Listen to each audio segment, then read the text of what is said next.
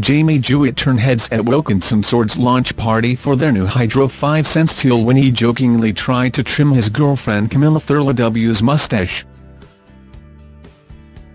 Thankfully the razor did not touch the Love Island beauty's skin as she covered her top lip area with some foliage to pretend she had a bushy tache, while the 27-year-old hunk targeted the area.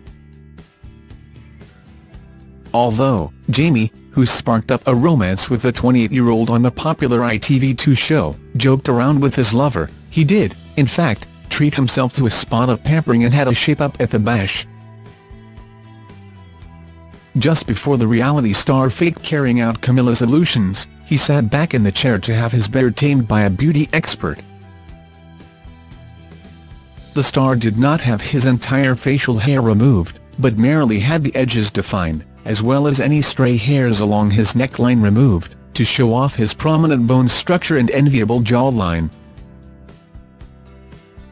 The couple have undoubtedly had a busy week as on Tuesday 23 January, they attended the National Television Awards, which was held at London's O2 Arena.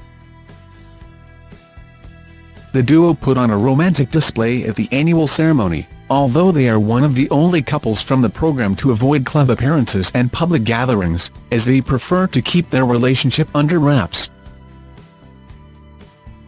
The couple also put to bed any rumours their romance was on the rocks, after they were recently spotted in a war of words with one another, when they cozied up to one another on the red carpet to pose for pictures together.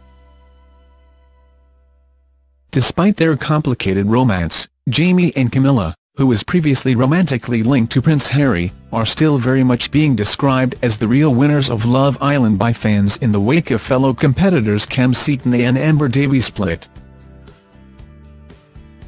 The pair have both gushed about one another on social media and often share a string of intimate photos of the two of them together cuddling up. Camilla believes her and her beau are set to last, and she has her secret to a long and successful relationship is building a solid foundation for their romance. She previously said, "I think the trick is to enjoy things as they are now, and that builds a strong foundation for the future."